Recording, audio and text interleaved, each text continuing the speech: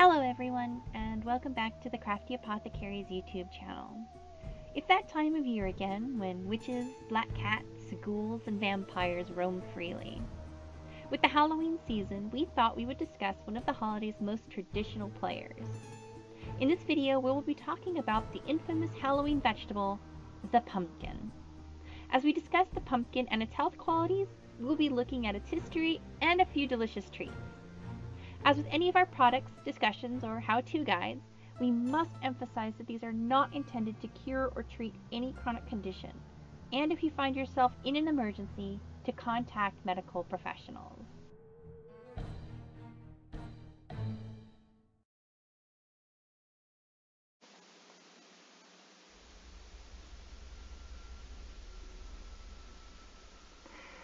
Stingy Jack invited the devil to have a drink with him. True to his name, Stingy Jack didn't want to pay for his drink, so he convinced the devil to turn himself into a coin so that Jack could use to buy their drinks. Once the devil did so, Jack decided to keep the money and put it into his pocket next to a silver cross, which prevented the devil from changing back into his original form. Jack eventually freed the devil, under the condition that he would not bother Jack for 1 year, and that should Jack die, he would not claim his soul. The next year, Jack again tricked the devil into climbing into a tree to pick a piece of fruit. While he was up in the tree, Jack carved a sign of the cross into the tree's bark so that the devil could not come down, until the devil promised Jack not to bother him for 10 more years. Soon after, Jack died. As the legend goes, God would not allow such an unsavory figure into heaven. The devil, upset by the trick Jack had played on him, and keeping his word not to claim his soul, would not allow Jack into hell. He sent Jack off into the dark night, with only a burning coal to light his way. Jack put the coal into a carved-out turnip, and has been roaming the earth with it ever since. The Irish began to refer to this ghostly figure as Jack of the Lantern, and then simply Jack o' Lantern.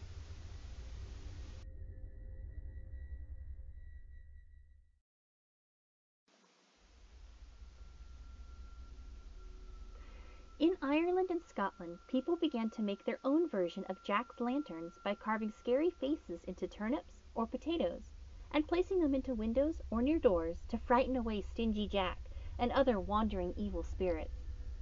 In England, large beets are used.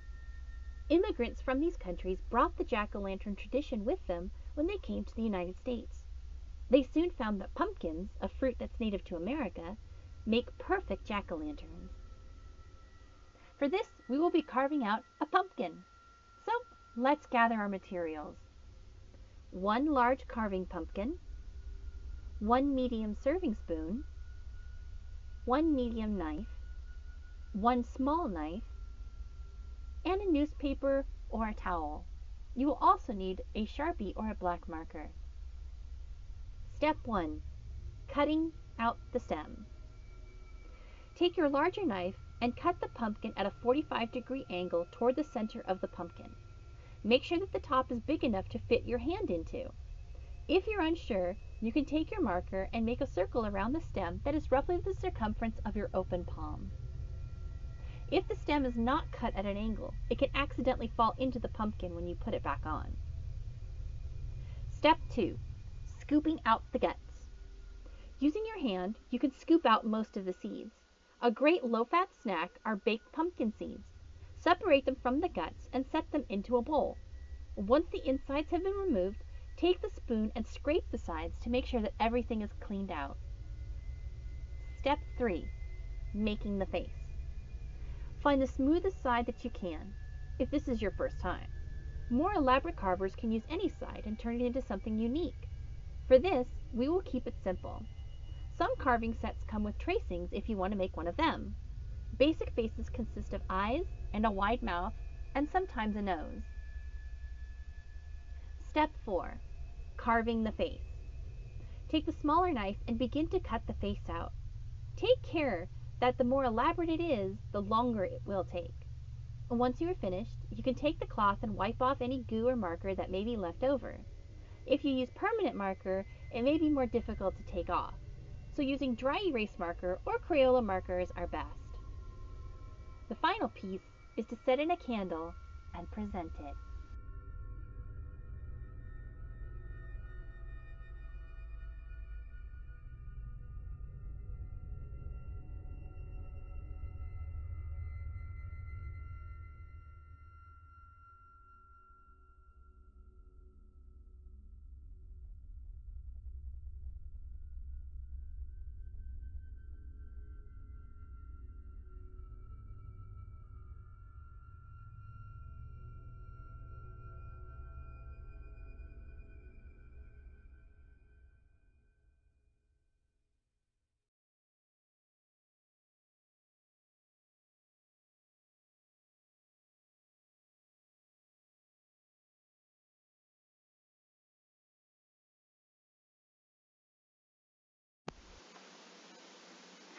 Now that we have all of this pumpkin goo and the seeds, we can do something with these.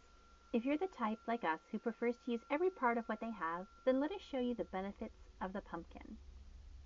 1 cup of cooked pumpkin is only 49 calories. It is also jam-packed with vitamin A, C, B2, E, potassium, and iron.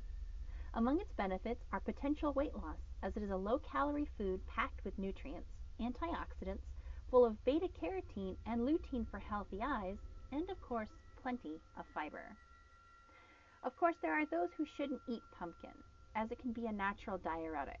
This effect may harm people taking certain medicines such as lithium.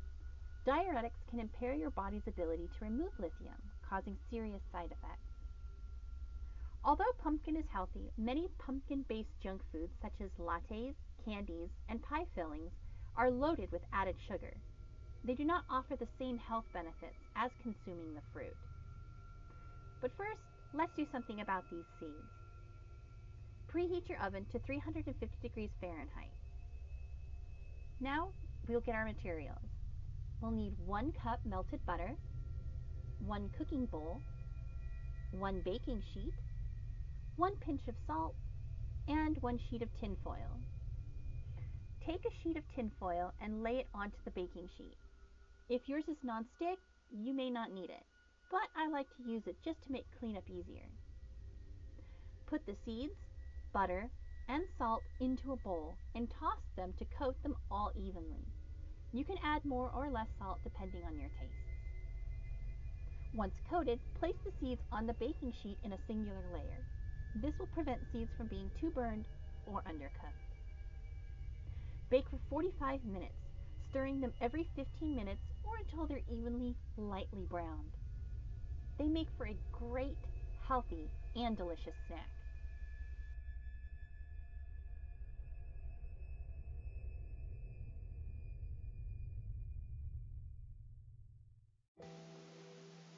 As always, thank you for watching and following along. If you like this video and this content, click the like button. If you want to engage the conversation, feel free to leave a comment below. We try to like every comment that we see and participate with our audience.